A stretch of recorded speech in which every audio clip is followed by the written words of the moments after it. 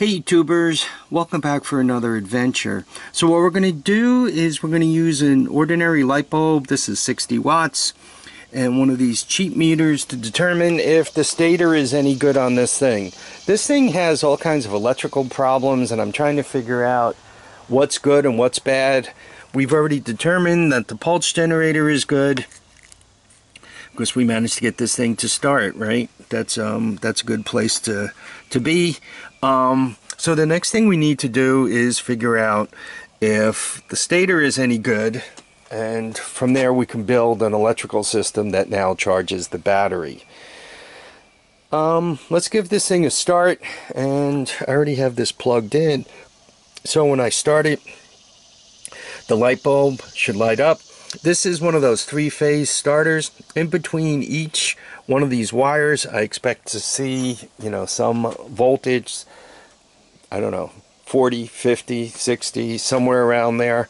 By the way, as you're doing this, make sure you use your protective wear, eyeglasses.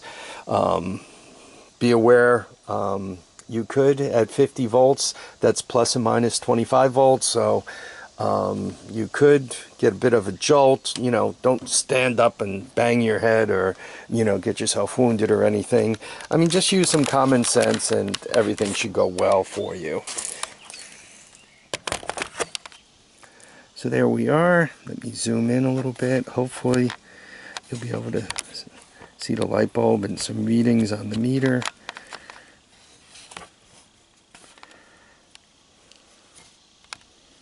Okay, so first thing we got to do is get this thing started up.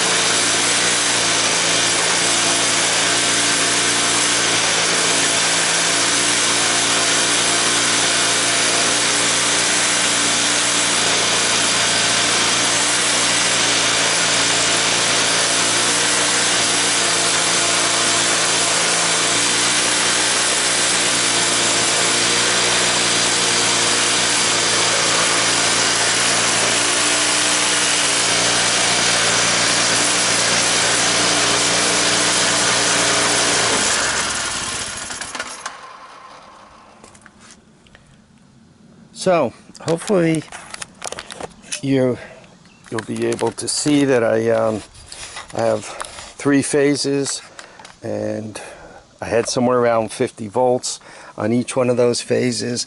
At one point you saw the light didn't light up, and it was because I knocked the lead off the off the light bulb.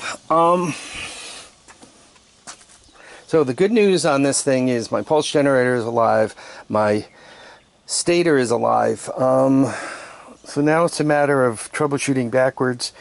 They do things a little differently on this bike than I'm used to. The Hondas all have the ignition part of the bike as well as the DC part of the bike, including the charging system and all that. They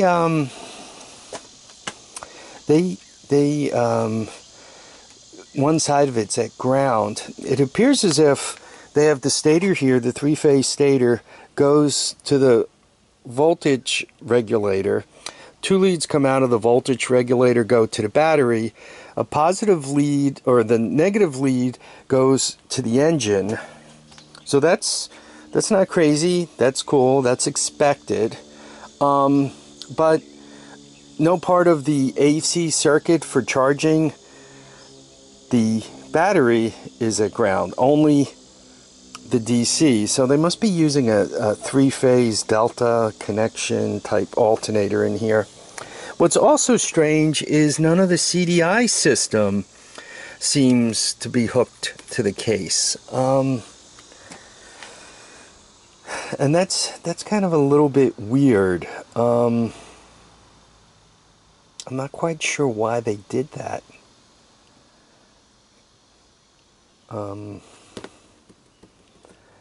Anyway, so the video really ended when we saw that we had 3 phases and the light bulbs were all, and the light bulb lit on each phase and we had voltage on each phase. So if you're able to do that, some of them are 2-phase, this one's a 3-phase, but some of them you would like hit the center and then these two, and typically the center, so to speak, that would be at a ground potential. That's when you kind of have a 2-phase. Yeah, this bike has a lot of things I'm not used to. I seem to be doing a lot of reading on this thing, but once again, I know my stator's good, I know my pulse generator is good, and from here I could build I can build an ignition system and a wiring system so that, you know, the switches work and everything else works. Anyway, I want to thank everybody for watching and commenting and subscribing. Please remember, feet down, heads up, and get out there and fix your all-terrain vehicle today. Bye now.